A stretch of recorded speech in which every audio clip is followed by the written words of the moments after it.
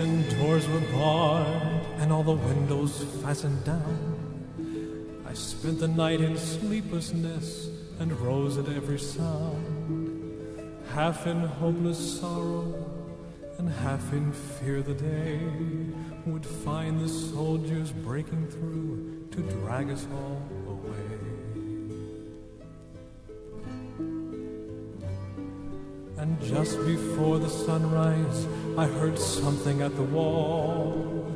The gate began to rattle and a voice began to call.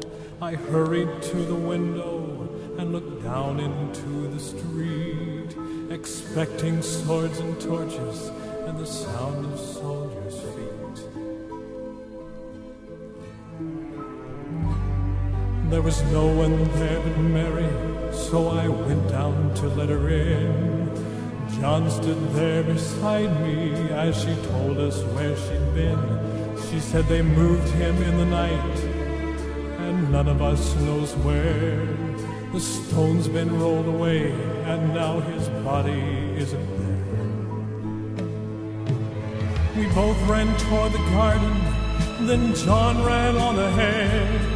We found the stone and the empty tomb just the way that Mary said.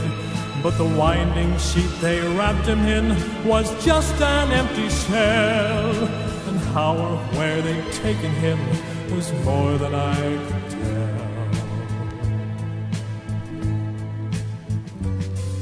Well, something strange had happened there, but just what I didn't know.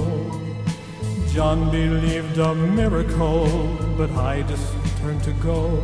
Circumstance and speculation couldn't lift me very high, 'cause I'd seen them crucify him, and I saw him die.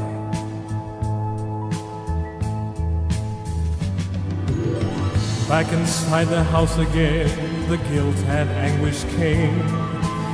Everything I'd promised him just added to my shame. When at last it came to choices, I denied I knew his name.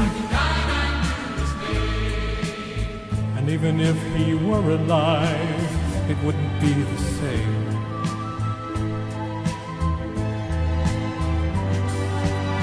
Suddenly the air was filled with a strange and sweet perfume.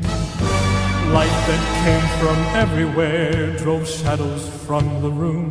Jesus stood before me with his arms held open wide, and I fell down on my knees and just clung to him and cried.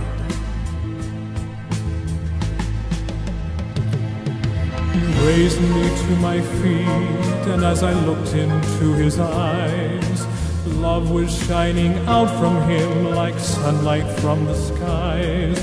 Guilt and my confusion disappeared in sweet release, and every fear I'd ever had just melted into peace.